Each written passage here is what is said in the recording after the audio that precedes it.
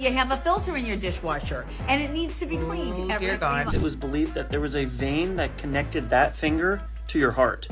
On average, ancient people are stupid. You're gonna find little bits. Yeah, you got like ribs and little things. No. Welcome back, everybody. Dynamite intro. This is Lush. Sweetheart, today, once again, we turn our attention toward the internet to sharpen our minds. Because that's why everyone uses the internet, right? Not to scroll endlessly and watch stupid to make us dumber. No, no, no. Today we're learning a thing. Let's jump right into it. Here's something I wish I knew before I was in my 30s. I don't want to start drama with the elders out there, but did you know there's a scientific reason that older people have that old people smell? Yes. Yes. You know, the musty, greasy, grassy smell that can linger on clothes and furniture. But here's why. It's musty, greasy. It smells like a mothball, basically. Only if they use mothballs. It's a very specific scent. Before we finish this, I feel like I used to want to know this as a kid. I always wondered why. And I think it has something to do with like oil secretion or something that happens in your body and you secrete a particular oil that smells that way as you age. You might know more than I do. I was just thinking that they live in a moth hygiene, closet. You think it's hygienic? You're the nurse and you think it's strictly hygienic? You just said a clinical reason. Hygiene is not a clinical reason, dude. Starting at age 40, the way the omega-7 unsaturated fatty acids that sit on the surface of our skin, like I said, degrade changes. As these fatty acids are exposed to oxygen, they're degraded to what's called 2-nonenal, which is an unsaturated aldehyde. That I knew about that 2-nonenal. No, you didn't. Obviously not. I've never heard that word. I thought it was hygiene. No-needle. So scientists call it the nonenal smell. So for my older patients that might be watching, don't fret. To combat this natural odor, you just need to shower more frequently and wash your clothes. I mean, so yeah, so there's obviously a hygiene piece to it. Take a shower. Take a bath. Here's the deal. Sponge bath. Whatever you gotta do. When you're at that advanced age. And they don't wash their clothes as much. When you, 100%. So the 2-nonenals obviously get on the clothes. Yeah. No, those goddamn no-needles, dude. Crying out loud. I remember when I used to have a paper route when I was a kid. I was like 9 or 10. Every kid that had a paper route had those customers, you know, where you'd like walk into the house and be like, it hits you in the face. What the yeah, a lot of no-needles going on. That's probably like dust and crap too. I mean, it was everything, but you're old. But it was no needles. Harder to clean. Mothballs. In addition to the no needles, as you graduate into an advanced age, it obviously becomes more labor intensive to shower or clean yourself or do any of those things. You know what I mean? Yes. But it's nice to know that it's not just hygiene. It is unfortunately just something you have to combat more because of the way your body processes polyunsaturated 7-fat amino branch chain no needles. Yeah. Ah! What did I tell you, honey? We're already learning. We're one video in and we are sharpening our minds. Possum versus opossum. Here's something it's this motherfucker again. Shout out Sydney Raz, who apparently, I don't know, does TikTok. Apparently he likes things that are fun facts. Yeah. Possum and possum are two different animals. This is a possum. This is a possum. This is the North American possum, where this Australian possum got its name. This possum can be spelled possum or possum. Both are right, but only one refers to the possum and the possum. I mean, just a little extra with the TikTok voice, right? Like everyone just feels like they have to act a certain way because it's like, I have to stand out on TikTok, so I'm just gonna sound like a Rick and Morty character. Oh, jeez, oh. I get it. I did not know that. I don't think I'd get as excited about it as him. Agree. Did you know bladders are made to do this? Absolutely not. What are you talking about? What are you talking about?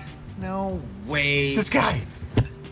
Oh, I want to hear "Ain't No Way" guy. Me I can just... You know who I'm talking about. Yeah. Oh, there better be something. Ain't no way. That guy. Then there's this guy who's the what no way guy, which is actually his screen name. I love these people that build brands around like just syndicating unusual facts, right? Build a whole ass channel around it. Stand ladders up against a wall? No way. Okay. I got my ladder back here. I lean it so it doesn't fall. Wrestle this prick in here. So this is obviously about storage. You know, it's like, okay, you can store it that way maybe because yeah, you obviously cannot climb it that way. It just stands there like that. Sake. Okay, we'll try it. Sure. What? No way. They pull it out, it goes back. Like, what the fuck? Sake. Disclaimer, do not try to climb the ladder. I'm surprised TikTok didn't have like a this action could result in harm or injury to others. Only perform if you're a professional. On that note, and while we're here, because I just was dealing with this before we started, the last video we did, You know the wig snatch video? Yes. Where it literally showed like the guys riding on the back of the subway, they snatched the wig. I'm not gonna show the clip because that video got age restricted and demonetized because it showed a less than 2-second clip of 2 guys riding on the back of a subway as they like grab the wig. That was it. 20-minute video, 2-second clip of guys. It's like, no, age restricted. We can't show this to kids under 18 because they're immediately gonna go ride on the back of a subway train and die. Make it make sense. This site is just the... You all right? It's too early. It's not even noontime. I can't be this heated already. Ice cream hack for Mrs. Lush from the team. Thank you. Lighten it up in here, please. Jeez. Yeah. Am I the only one who didn't my God, know I feel that like my if you freezer's keep the ice same. cream in a Ziploc bag like this, it keeps it from getting freezer burn and keeps it soft? Yeah, I learned this today. Couple questions here. I have a lot. You're the connoisseur. Freezer burn's never an issue in our house because ice cream doesn't last that long. Yeah. Okay. How long are you keeping ice cream in the freezer? All right. I will say, you sometimes have like a weird reserve stash that you keep for a long time. Like, she has the main ice cream stash that I'm allowed to partake in. Then there's a second stash, like a Ben & Jerry's maybe, that if I'm not allowed to touch. Then there's typically a third stash in the downstairs freezer of like a flavor of something that particularly... He's exaggerating a little bit, but not a lot. I'm not. It's really weird. I have a reserve, and it's in case of emergency. Emergency. And you know what? I went into that Ben & Jerry's reserve the other day, and guess what?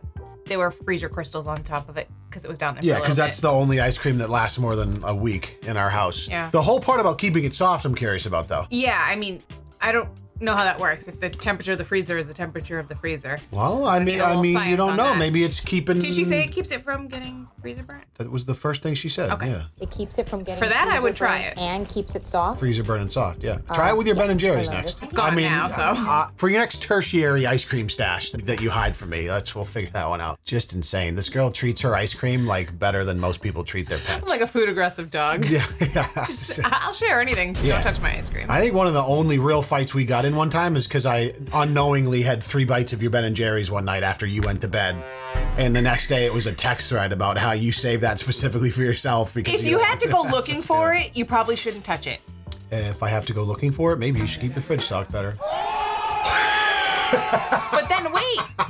This goes deeper because I will ask him, okay, would you like me to get you a certain flavor? No, I don't want it stocked with bullshit because I want to eat it, but you get it anyway, and then I'm forced to eat it because I have no self-control. You need your own goddamn fridge. You kind of have it in the freezer in the basement. Actually. I do. So if you have to go looking down there, then don't touch it. I have no self-control. I was today years old when I realized 30% chance of rain doesn't mean that. It means 30% of the area of the city you're in will get rain. Okay. I don't know if I believe that. I'm not sure if I believe that. That is no. Source, trust me, bro? Like, what are we talking about here? Every fucking short video they start, it's like them walking into a mirror. You know, it's like, I was today years old when I learned, like, just start without having to walk into the scene. Everyone just want to get a glimpse that Leon's wearing his PJ pants. Oh, yeah. When you're a work from home kid, PJ pants stay taut. I don't know why I use the word taut, but they stay on as well. And usually not taut, because I'm sitting. They're loose and comfortable. What's happening? Yellow watermelons exist. I don't know what the this means.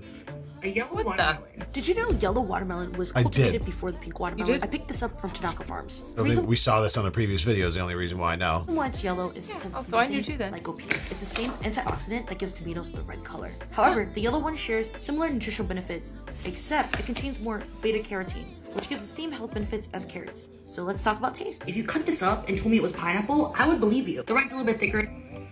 Not if you eat it though. There's more like a crisp. The taste is lighter to me. It's sweet though. It reminds me of honeydew a lot, and that was. Okay. It looks kind of like a honeydew. I'm almost positive I've eaten yellow watermelon once. Really? Yeah. I'm having mixed feelings. If I ever see it, I'll buy it. Me in college when I realized urine comes from your blood and not the liquids from your digestive tract. Yes, urine comes from the blood. Pumpkin unrelated. Let's follow the path of water from when you drink it until when it is excreted as urine. A cup of water into the mouth, into the stomach, into your intestines. In the intestines, it gets absorbed across the intestinal walls into your body.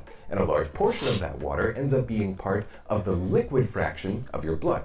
Turns out your blood you can think of as 2 very rough parts. There's a bunch of water, and then there's a bunch of stuff dissolved in that water or immersed in that water in your blood. Why is blood red? Because there are red blood cells immersed in water in your blood. So when your blood goes to the kidneys, a portion of the liquid fraction of your blood gets filtered out.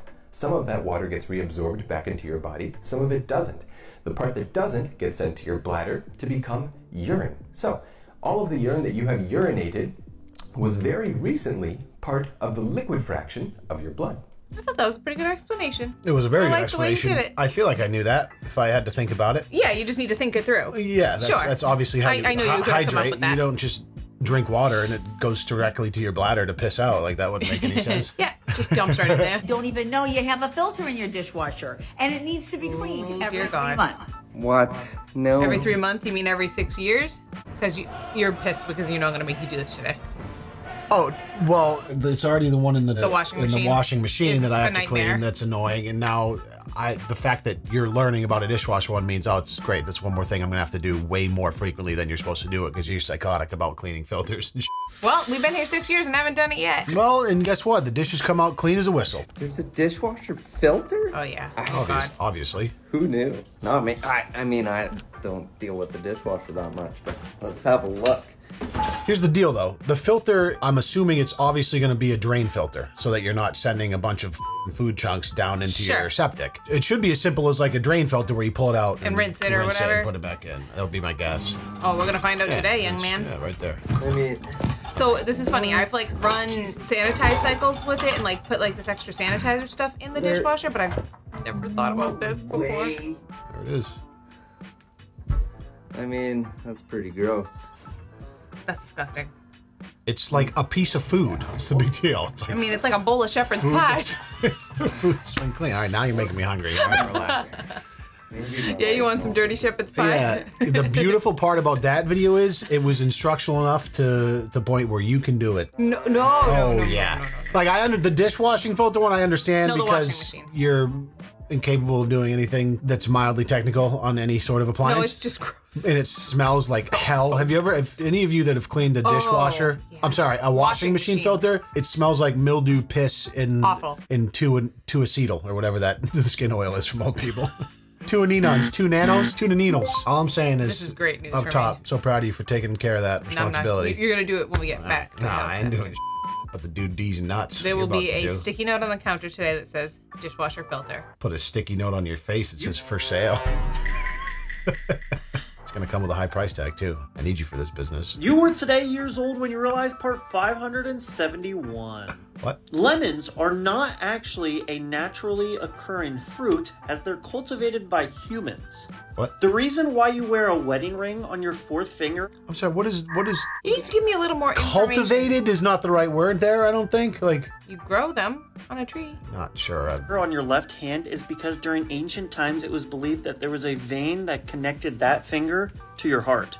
On average... Ancient people are stupid, but in theory, there's a vein everywhere that connects to your heart, so I guess they were right. On average, you burn roughly 113 calories watching a 90-minute scary movie, which is equivalent to roughly a 30-minute walk. No. First of all, that's probably maybe 5 calories more than your BMR would have burned anyways in an hour and a half. It depends. Right? Like, is your heart rate And getting then up? Is that what he's trying to tell us? comparing sitting and watching a movie to taking a walk makes me want to punch this guy in the throat. So instead of exercising, you just watch scary movies. Here's something I wish I knew before. That is definitely going to be made into short. I don't walk, I just watch very scary movies and I burn extra calories. Vegetable back and forth makes it easier to cut. What? Rock. Oh, obviously. Who hasn't done this in their life? What? Are you unaware that that's how you do it?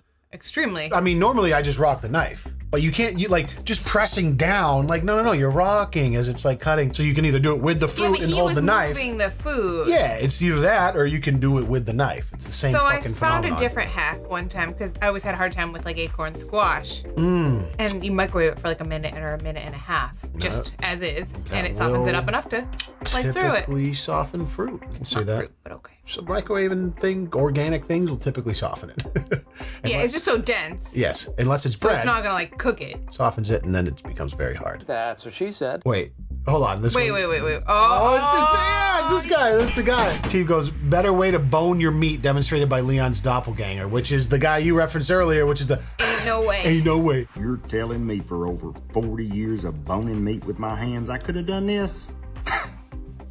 Ain't no way. It's crazy, and it works. Oh, I saw this. Seal it up. I saw this. It made me mad. Wait, because you do this shit all the time. You're always boning rotisserie chicken. That's what she said. To like add on to salad. And we're just gonna leave it at that. That's it. Keep it going. Takes forever. Half the time you don't get the bones out. Oh, it just drives me absolutely. Every time I walk in the house, she's boning the hell out of rotisserie chicken. Pounding it. Pounding something, boning the chicken. It's crazy. I'll explain what I do afterwards. Okay. Take a large baggie. I mean, I get it. This makes sense, but it's... And you have to go find in the bones That's after. what I mean. It's harder this way. Agree. You're much more comfortable just sacrificing some meat so you know where the bones are. You get most of the breast meat off. Like, unless they show me a good way to get rid of the bones, this to me is not any easier. Exactly. You're gonna find little bits. Yeah, you got like ribs and little things. No. Yeah, of course. Or you could have just gone in and grabbed that from the breast, like you just ate a piece of that. Dude, store-bought, like, market basket rotisserie chicken, like, fresh from the store is so f***ing good. I just can't imagine, like, how many chemicals it's filled with Okay, to but make that it just would taste take so you good. down a rabbit hole of Oh, everything from the store, I know. everything. 100%. So just try not to think about it. Well, I mean, you have to kind of think about it. Okay. So, Do you want to have a garden and grow your own? Honestly, yes. Okay. Well, I'm gonna have to move somewhere else. I know. I honestly want like a off-the-grid farm. I would love to have a chicken coop to eat my own eggs. I'll become friends with the local butcher. There's some people around here that have the egg. That have the eggs? Yeah. Well, we have like decent amount of farmland around where we're at. Anyway, I just take that thing and manhandle it, and I just pull the breast meat off, and I get rid of the rest. All that's to say, to finish my point, in order to live like organically and a way, you know, to avoid the modern trappings of big food, it's like it really has to be your entire lifestyle. It's like, you can't live a normal life and avoid just like pumping hormones down your throat. It sucks. So you do what you can. I like a little rotisserie chicken on my salad. It's delicious and it's moist and it's tasty. And who knows? Maybe it's not that bad for you. Maybe I'm just on Twitter too much. What the Bro, don't wake up a hibernating bear. Jeez Louise. Hibernation is something going to sleep straight AFK for an entire winter, but it's not. Let me explain. I feel like I talked about this a couple times, but basically hibernation is power save mode for animals, where they lower everything. Heart rate, blood pressure, body temp, all that, so that they don't starve to death when the weather gets cold and groceries get low. Excuse me, that shit is cute as hell, dude. How do you look at that and not think that's cute, bro? I think the bear's cuter than that thing. Yeah, I mean, bears are badass. What is that stupid thing? I don't know, but it's adorable. And you just want to nuzzle it? Like, no, I can just picture it crawling around and being creepy. You are a rare breed of human being, I tell you. Here's the thing, though. Apparently, bears technically don't even hibernate. What they do is like the light diet version called torpor. What? They're awake for the same amount of time they normally would be, except they're on low battery mode for the season. Also, they don't use the bathroom the entire time. In fact, I think they even turn their pee. So they're just like indica couch locked, basically? What? So clearly they figured out something we couldn't. They'll even give birth and nurse. Sometimes in their sleep, but from what I've been taught, the big difference is bears don't really have hibernation lag. They can snap out of it like that. It's not really good for them, but they can be on go if they need to. Yeah, of course. Predators. During the time we'd normally expect them to be knocked out. So yeah, moral of the story, and it's an important one. Hibernating bears can put you on a shirt no matter what part of the calendar we're on. Speaking of which, I'm selling calendars where each day is a way an animal can turn you full. Appreciate the hustle. What I took from that video is, why didn't you just give birth while you were asleep like the bear does? Oh, please. I mean, I went to sleep after because I damn near died. So painful. Just fall asleep, dude. Oh, okay. Back in the day, you could. They used to like put you under anesthesia. Like an early post-medical. Yeah, I forget what the drug was called, but there was something they used to give you. But Probably, also women used to die a lot during childbirth. Yeah, proper way. I've definitely seen this a long Here's time something ago. I didn't This know until I was in my 30s. You were supposed to pinch Toblerone apart?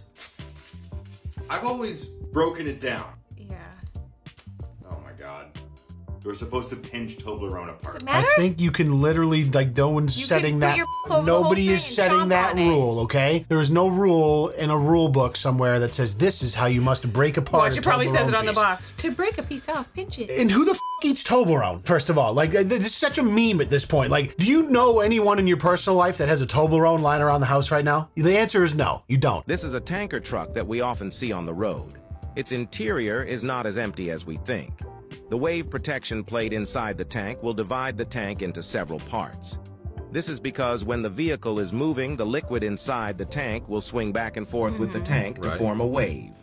The impact of the waves can be 2 or 3 times the weight of the liquid itself.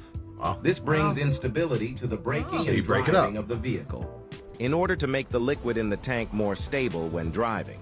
So the installation of anti-wave baffle to form a baffles.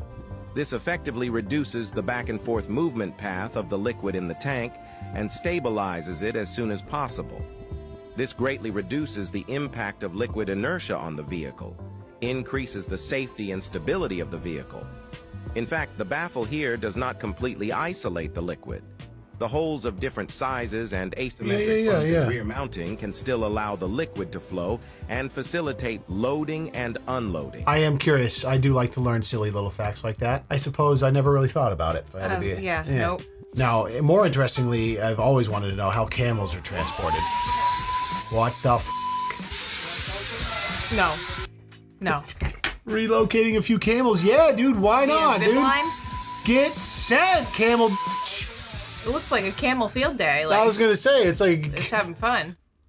Jealous. How not to cry cutting onions. Here you go, hon. Or peppers. Here's something I didn't know until I was in the 30s. A wet paper towel. I've seen people like not cry. I've seen people get like, if they're cutting really hot peppers, just the hot onions. A wet paper towel next to an onion stops you from crying while slicing it because it probably absorbs the. Towel next to an onion stops you from crying while slicing it. Wet paper towel. Onion. Slice. Okay, I can smell it. Red onion. I have very weak eyes.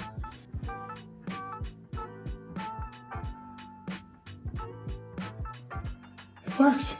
I've seen other hacks for that too. Before. Yeah, glass of water. Same idea. So I wonder if there's like you can get immune to it because like chefs and stuff. Yeah, yeah, because I don't use anything anymore for chopping onions, and I haven't had a problem. And imagine if you did it every morning in prep in the kitchen as a chef or something. Yeah, I imagine it's. Or maybe it's genetic, like when you eating asparagus making your piss smell. Oh man. Which is genetic. It either does or it doesn't. And let me tell you, I have the gene because when I eat asparagus, it reeks when I piss after, and I'm obsessed with it in a weird way. Kind of like, you know, when you like the smell of your own brand. From the other side, you know, same idea. Pretty foul. Always looking forward to that post-asparagus piss. What did he say? Normally it catches me off guard because I forget, and I'm just like waddling into the bathroom like, holy hell, what happened? Who died in here? Your bladder. Yeah, well, today you learned that I have the gene and you don't for asparagus piss, I don't think. So there you go. Hope we've all learned something here today. As always, we appreciate your attendance in class, and we'll see you in the next video. Peace.